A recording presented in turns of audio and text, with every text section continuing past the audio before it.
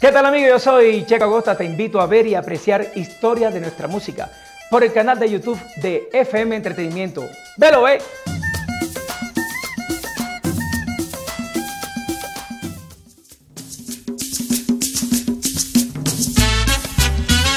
Bueno, mi amor por la música viene por herencia. Pertenezco a una familia musical, y no solamente la familia, sino un pueblo musical que es Soledad Atlántico. Y mi familia es Acosta Cervantes, es mi papá, yo soy Acosta Udelo, y los Cervantes en Soledad. Son una familia muy musical. Hay unos dueños de orquesta, hay unos que tienen trío, otros que son compositores, percusionistas. Obviamente el más destacado es mi padre, Alci Acosta, y crecer rodeado de los tambores de la cumbia soledeña, rodeado del piano, de la melodía del piano de mi papá, rodeado de ese entorno de merecumbé de Pacho Galán, que es soledeño también. Yo creo que ahí empezó mi amor, desde el vientre de mi madre. Cumbia, cumbia, que no muera la cumbia. Mi primera experiencia en el mundo artístico profesionalmente fue a los 16, 17 años. Pero obviamente por pertenecer a una familia musical, de los 4 o 5 añitos yo empecé a cantar en mi casa. Mi papá tocaba el piano, aprendí algo de guitarra empíricamente porque mi papá me puso un profesor y le tocó quitármelo porque me descuidé en los estudios. Pero ya profesionalmente, imagínate, mis pininos fueron como corista de Joe Arroyo. Por allá en el año 82, 83, estaba yo adolescente todavía. Y por lo menos mi primer carnaval de Barranquilla fue con la orquesta de Joe Arroyo. Por cierto, él se ganó el Congo de Oro en 1984. Yo tenía 18, 19 añitos, y ahí empezó ya mi parte profesional con la música de Joe Arroyo. Pasé por muchas orquestas después. Llegué a grabar con la Orquesta La Renovación, llegué a grabar con Juan Piña haciendo coros. Después pasé por orquesta del maestro Adolfo Echeverría, Grupo Star de Medellín, Josito Martínez, hasta que logré hacer mi propia orquesta en 1988.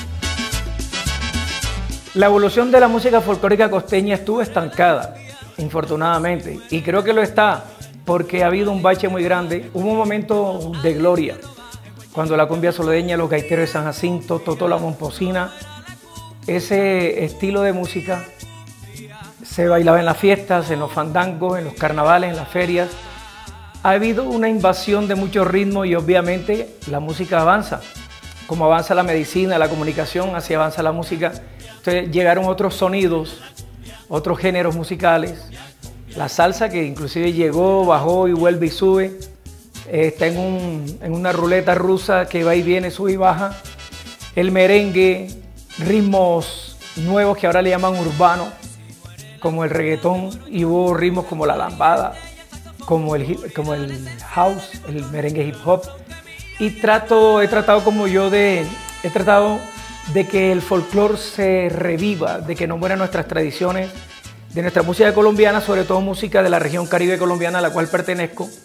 Mi trabajo para promover la cultura, para que se mantenga la idiosincrasia musical de nuestro folclore de la región Caribe colombiana, ha sido arduo, ha sido una lucha terrible, de lágrimas, de muchas alegrías, pero de muchas tristezas también. Y no lo niego, rechazado muchas veces en la radio, rechazado muchas veces en propuestas en ciertas ferias, pero me quedó algo grabado cuando yo comencé la carrera musical, que yo hacía música folclórica, hacía cumbia, hacía boleros, y cierta gente joven, en esa época, que eran jóvenes como yo, ya no serán jóvenes, pero le agradezco a esos jóvenes de esa época que llegaban adelante de la tarima a decirme que no tocara música, que esa música que yo tocaba era para viejos. Entonces, ¿qué pasó? Que cuando esa frase me quedó aquí, obviamente yo siempre he hecho fusiones, he grabado salsa, raspita para el interior del país, y inclusive yo sono en Ecuador, en México, con mis raspas. He grabado salsa, bolero de mi papá, pero yo siempre he tenido un amor por mi folclore. He llevado esa bandera y siempre cargo con el peso de esos tambores, porque siento que la madre de los ritmos en Colombia es la cumbia. Y yo hago cumbia y hago sus derivados.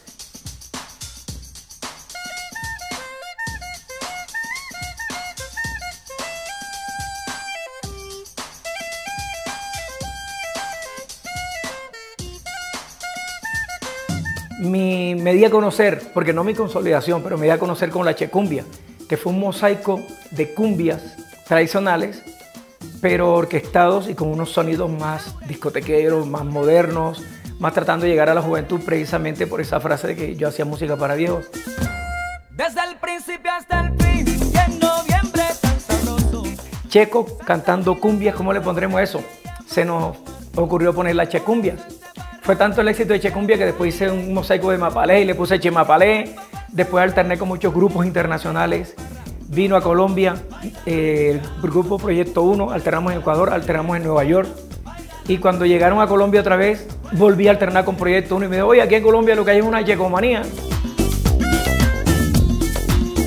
De anécdotas en mis canciones pues, tengo muchas, porque por cierto, esa checumbia se me ocurrió fue porque Juan Diego Montoya, que hace parte de Disco FM, amigo mío, estábamos en una fiesta en Santa Marta y en esa fiesta, después que se acabó la fiesta, yo me fui para la playa con el flautero, el tamborero, yo cogí el guache y empezamos ahí de amanecida a cantar folclore, a cantar La Pollera Colorada, a cantar Mamá, ¿qué será lo que quiere?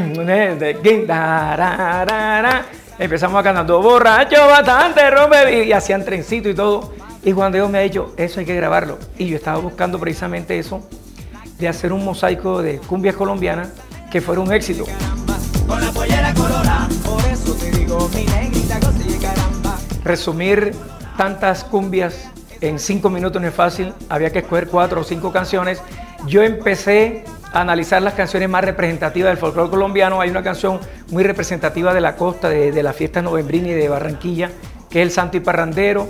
Después La Pollera Colorada, El Africano, La Estera, que fue un tema que grabó Pedro Ramayá Beltrán, y cerramos con un tema que es La Puya Loca, que es un tema agresivo porque el tema había que cerrarlo con un tema agresivo musicalmente hablando y con mucha alegría. Así que así fue que se dio la checumbia.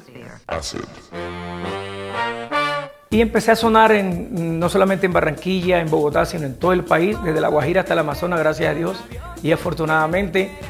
Y ahí fue donde yo empecé a analizar mi futuro musical. Yo pienso que todo artista quiere empezar, grabar, sonar en la radio, tener su orquesta. Ya yo había sonado en la radio, ya tuve mi orquesta. ¿Qué faltaba? Consolidación. Y mi obsesión siempre ha sido el folclore. Hablé con mi productor musical en ese momento, que era Hugo Molinares, y yo quería una cumbia. Y también me comentó de que la cumbia no estaba muy posicionada, pero precisamente él me hizo una canción donde yo hago un llamado a que no muera la cumbia. Así se llama la canción, que no muera la cumbia. En ese álbum está una salsa que se llama Te Quiero, mírame, solo mírame, que la gente le dice mírame, pero se llama Te Quiero. Hice un homenaje a Héctor Lavoe porque me gusta mucho la salsa.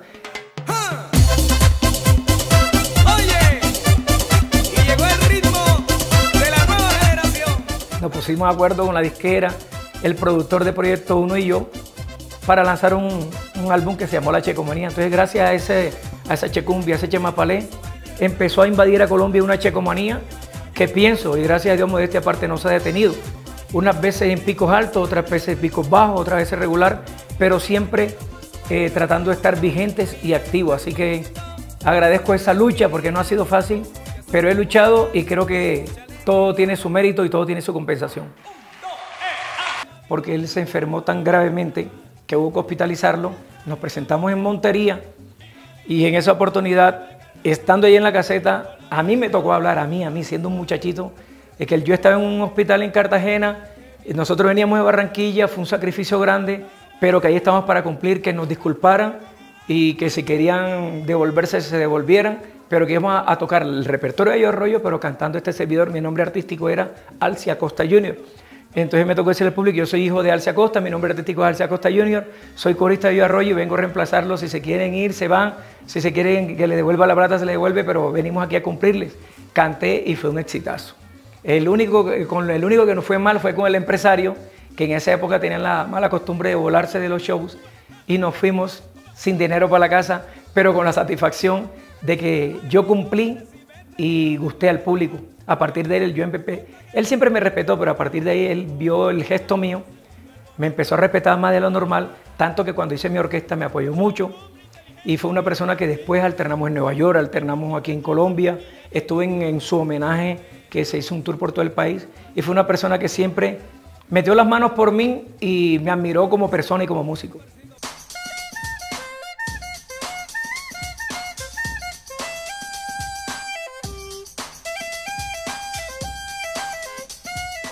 El proceso de mi pequeña Natalie es anecdótico porque, como ha pasado en muchos artistas y en muchas producciones, fue la última canción cuando existían los LP. Para la gente joven, antes de los LP, era de acetato y había lado A y lado B. Y mi pequeña Natalie fue la última canción del lado B. Fue como el relleno y fue una canción que Hugo le hizo a su hija. La gente piensa que es mía, que mi hija se llama Natalie. No, mi hija se llama Lauren, otra que se llama Sharon, otra que se llama Naomi. Tengo un hijo varón que se llama Anthony de Jesús, pero esa canción, yo estaba en la casa de Hugo Molinares, él me dijo que le iba a hacer una canción a su hijita, estaba así chiquitica, ya tiene más de 30 años, creo que tiene como 40 años Natalie, y él se quedó mirando a la hija y empezó a escribir la canción, no la terminó creo que en el avión, y después en el estudio la finiquitamos. Pero una canción que no era mi estilo, pero él me dijo, a ti te queda bien por tu timbre de voz. En esa época estaba pegado Pastor López, Nelson Enrique, Rodolfo Icardi, que eran ya señores, yo era un muchachito, y me dijo que me le midiera a cantar ese tipo de música. Yo no tenía orquesta, fue una producción del maestro Hugo Molinares, me trajo a Bogotá, nos metimos al estudio, me dio la canción, yo la repasé, la canté, es una canción altísima, que la sigo cantando, pero me maltrata un poquito la garganta, pero la satisfacción de la gente es mi mayor logro. Y fue una canción que fue de relleno, pero una canción llena de sentimiento, que inclusive cuando yo se la canto a mis hijas, a veces me lloran los ojos, se me aguan los ojos, porque está llena de sentimiento.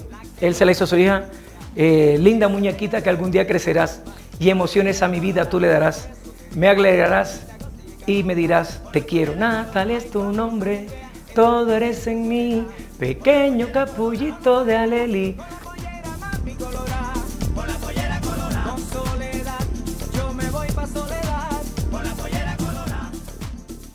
Mientras exploro nuevos géneros, yo trato de conservar siempre la raíz de la cumbia, teniendo en mi orquesta el tambor alegre, teniendo el guache y la flautemillo. Mira que yo he hecho salsa, he hecho fusiones, tengo batería, tengo trombones, trompetas, pero nunca descuido la flautemillo, el tambor alegre y el llamador y el guache, que son instrumentos básicos de la cumbia. ¿Y dónde voy? Arranco con temas tropicales, hago salsa, hago fusiones, pero siempre cierro mi show con música folclórica, porque es como un sello ya de Checo Acosta. Yo estuve en España, estuve en Estados Unidos, estuve en Panamá, y la gente cuando me ve, sobre todo los colombianos, me dicen que yo huelo a folclor colombiano y que donde yo llego, la gente enseguida me asimila con Carnaval de Barranquilla. Las colaboraciones que más me llenan de orgullo, de alegría y de sentimiento son las que he hecho con mi papá. Hay una que es muy viral, sobre todo cuando llega el Día del Padre, que es el Cascarrabias. En un concierto en vivo que hice en Barranquilla, él grabó el Cascarrabias hace muchos años, yo se lo canté esa noche, terminé llorando yo y terminando el público. Y es una canción que se vuelve viral cuando llega el Día del Padre. Y hay otras canciones que he grabado con él como Traicionera, como La Copa Rota, y hay un álbum que hice en homenaje al que se llama Herencia, donde recopilo sus boleros más exitosos y lo canto. Y ha sido algo anecdótico, es que es de los CD míos menos sonados, pero más premiados.